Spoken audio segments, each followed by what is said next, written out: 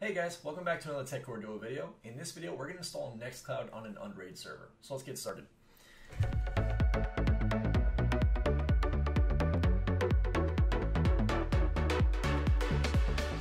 Alright guys, so go ahead and log into your unRAID server. As you guys can see, I'm using the trial version. I went ahead and installed that. I wanted to try it out as my home server instead of using FreeNAS. I wanted to give it a little bit of a trial run. Went ahead and got Plex Media Server. I got Nextcloud installed. It took a little while for me to get Nextcloud installed, but with the help of Linux Server IO and his plugins, his Docker installations, and with a couple other blogs and forums, I was able to get it running. So I just kind of wanted to share the information with you guys. So let's get started here by just opening up your unRAID server, going to your apps tab here, and if you don't have this apps tab, it's because you're missing the community plugin, which is right under here. Community applications, you can install it by clicking install plugin. There is a link here for you right there, so you can just install it by using that link. Okay, so let's get back to this part. We'll go to apps. We're going to go to MariaDB. We're just going to type that in. Alright, so the author is Linux Server here. What we want to do is click on the download button. So here, we're going to change a few settings. We're going to do MariaDB-Nextcloud. We're going to scroll down here. We're going to change the port to 3305. And we're going to, of course, enter in a root password. We don't want to leave this as blank. So we're just going to do, for testing purposes, 12345. We're going to click Show More Settings and change this to -Nextcloud as well. And then click Apply. This will take just a couple minutes for it to install. All right, now that that's done, we're going to click on the Done button. Let's go ahead and we're going to create a user for the database. We're going to create that database, create the user, and we're going to use that to log in. So let's do that by opening up our PuTTY. We're going to type in the IP address or the host name of your server. I have mine saved, so I'm just going to type in the root and password for it. Okay, so I'm in. So now the first thing we want to do is log into the Docker for MariaDB.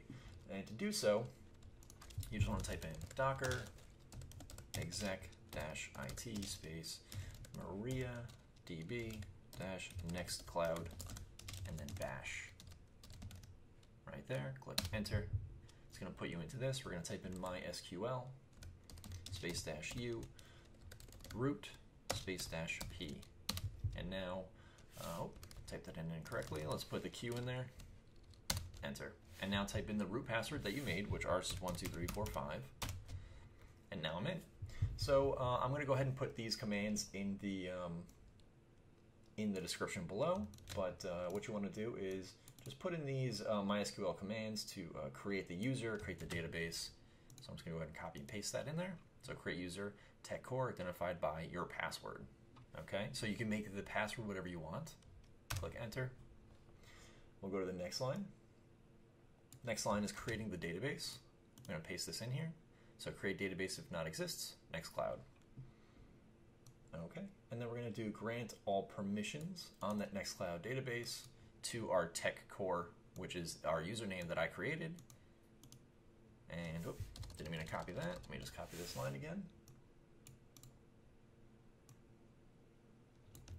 Okay, and that is copied and pasted. So grant all privileges on Nextcloud to TechCore identified by the password 12345. Okay, so just make sure you guys do, change this to as you want. You can change it to admin, whatever password you want. It's just those two lines there. Okay, and then from here we can just exit out.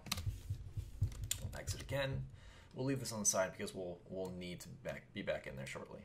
So let's go to our dashboard here. We can click on MariaDB and restart this. Okay, so let's give that a minute or so.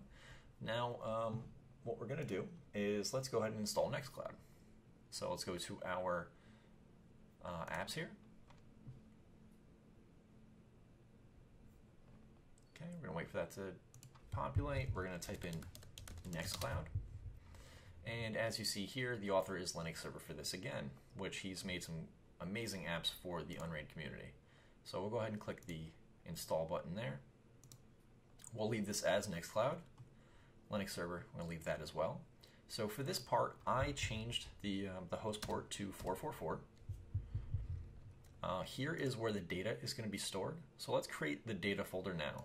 So we can do this either by just browsing SMB to the folder and creating the data path, but I'm just going to do it through our command prompt here. You know what, let me make this a little bit bigger for you guys to see a little bit easier. Hopefully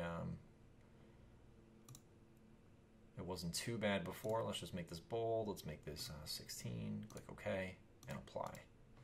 That should be a little bit easier for you guys to see. So just to go back before, create user tech core, create database of non-exist nextcloud, grant all permissions on nextcloud.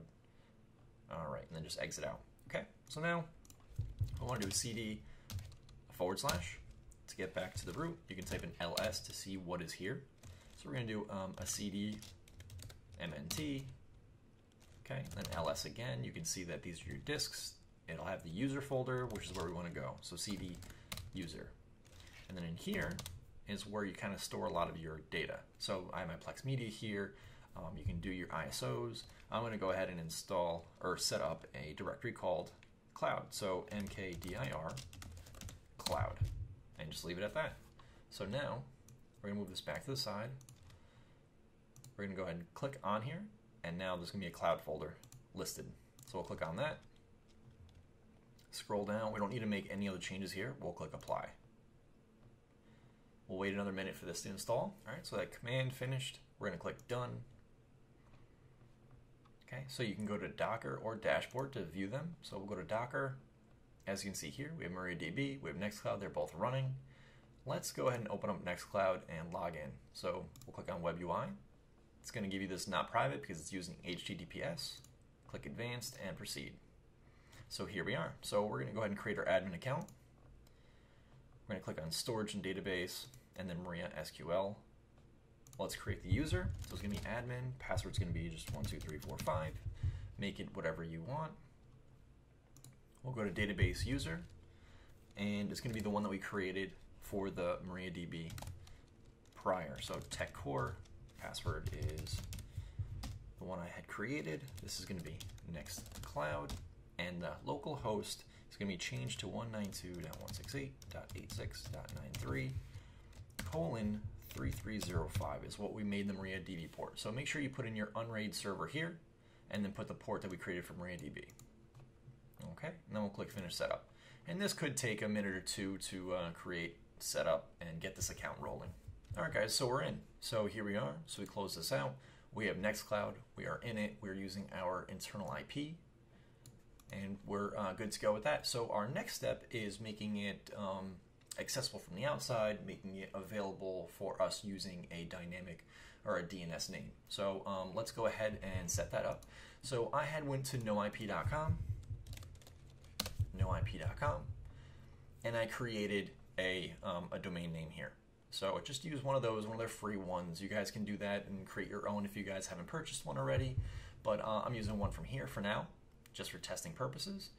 So what we want to do now is install their Let's Encrypt Docker, and it is by the same person, Linux server he had created. So let's go ahead and go to apps. We're going to type in just Let's, and here is the Let's Encrypt right there. So what you want to do is before you install this, make sure you have port forwarding set up on your router beforehand, because this will not be able to communicate with the outside and get that registered name, get the IP address, and so on, so that it creates that SSL certification for you. So, so for instance, on my router, I did a port forward of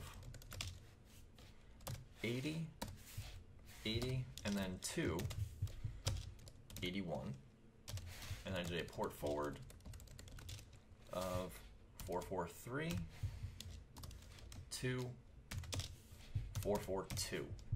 All right, so try to set that up in your router. If you guys have any issues with that, just search up your manufacturer of the router. They have guides on how to do a port forwarding for you. It's pretty straightforward. If you guys still need more assistance, just leave it in the comments. We'll help you out the best we can.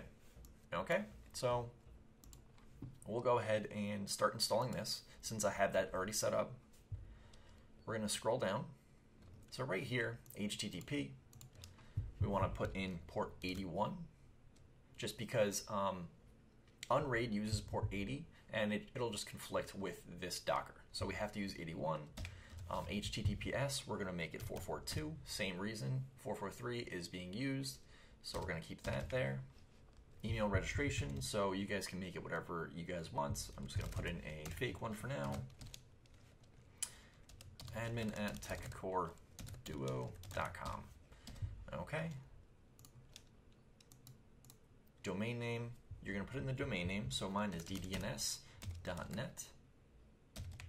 And then you want to put the subdomain. So mine is tcd cloud. We're going to leave that there. And then only here it says only subdomains. We want to make this true. We'll then scroll down. Let's just make sure show more settings here. Yep, everything else looks great. Okay, so we're going to leave this as is. We're going to hit apply.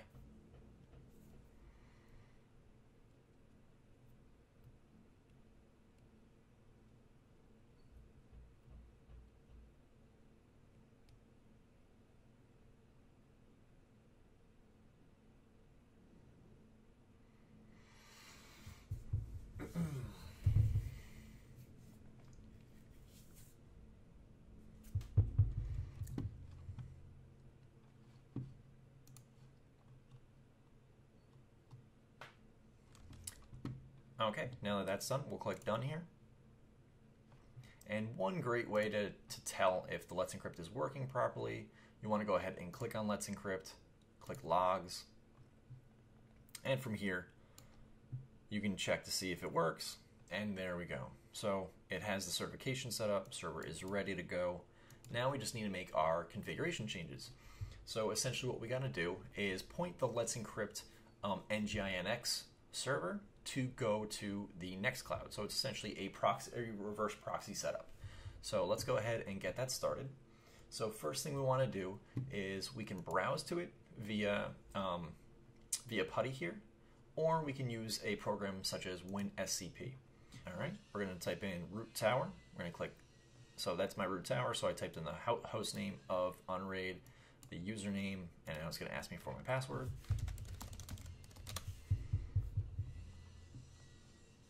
Okay, so we're going to go to app data here. So if you want to start, let's start from the root. So here's the root of our unRAID server. We're going to go to mount, and then we're going to go to user.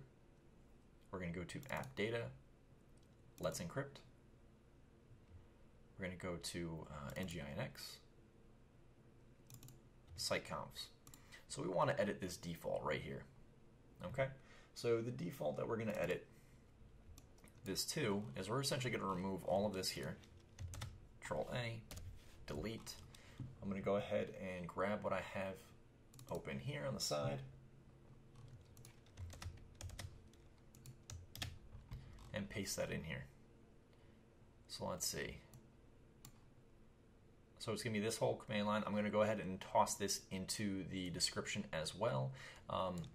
You know what, I'll actually put it on our website instead because I don't know how well YouTube is going to handle this and all the code I'm going to be throwing in there. So just come to our website, check that out. So as you see here, it has the server, all that information. The only thing you need to change is your server name right here. I'm going to remove that /.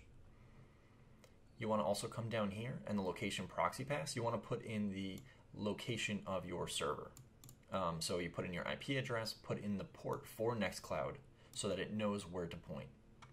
Okay, so you want to go ahead and click save, and it's going to save that in that location. You can definitely do this all through the through SSH here, and that should work just as fine as well. So now that that is done, let's go ahead and do the same thing for nextcloud. So we're going to go back to app data. We're going to go to nextcloud. We're going to go to NGINX. Nope, sorry. We're going to go to www, nextcloud, config, and here it is, config.php. So we need to change this. We're going to open this up. The only thing we really want to change here is we're going to make another line under array. We're going to make this a 1 equals these right here. Let's see if I can make this a little bit bigger. Select font, say 18, okay, and okay. There we go. We're gonna make this tcdcloud.ddns.net and comma, and now we're just gonna save this. Click the save button, close that. You can minimize these for now. Okay, so now let's go ahead and restart both Let's Encrypt and nextcloud.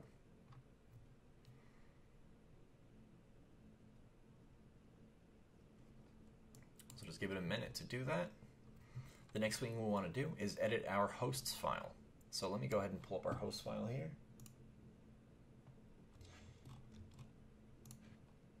Okay, so I have our hosts file. This is located under your System32 drivers, etc hosts.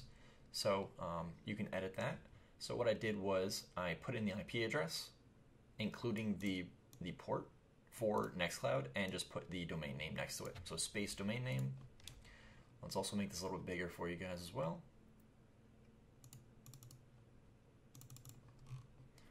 So as you can see here. All right, then you just want to click the save button, and then you're done. So let's go ahead and give that a shot. We're going to type in https://tcdcloud.ddns.net. Enter. And here we are. So it wants to add as a trusted domain 443. So you can do that while you're on the internal server. Click that. It's going to just let you in. Are you sure you want to do that? We'll click yes. Go back to files, and because we logged in before, it already saved all that for you. So we're in. Let's go ahead and test it on VPN now too. All right, so what we want to do here is type in https://tcdcloud.ddns.net, and we'll see how that works. And here we are. And that's it. So if you guys have any questions, please leave them in the comments below. If you guys didn't like this video, go ahead and give it a thumbs down. Let us know what we can do to make it better. Like and subscribe, and enjoy your day.